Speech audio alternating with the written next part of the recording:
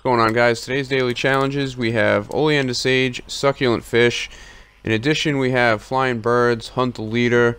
I know some people have been having some issues with that one, but you should get a notification that should pop up some point today when other people are doing that hunt the leader. Just participate and then you get credit for that.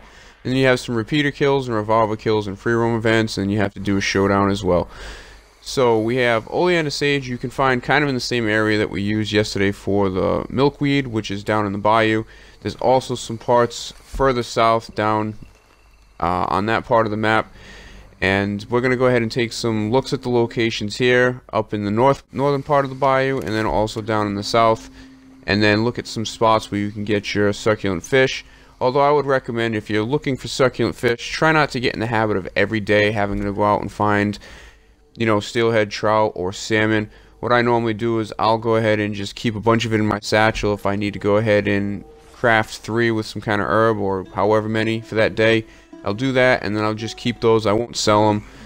Kind of similar to like the plump big bird, game meat, exotic animal meat. Like, I keep that stuff in my satchel so I don't have to specifically go out and look for them. But here are some locations. Every one of these little highlights are Oleander sage. And the next clip, you can also go ahead and see different spots where you can find your salmon, your steelhead trout.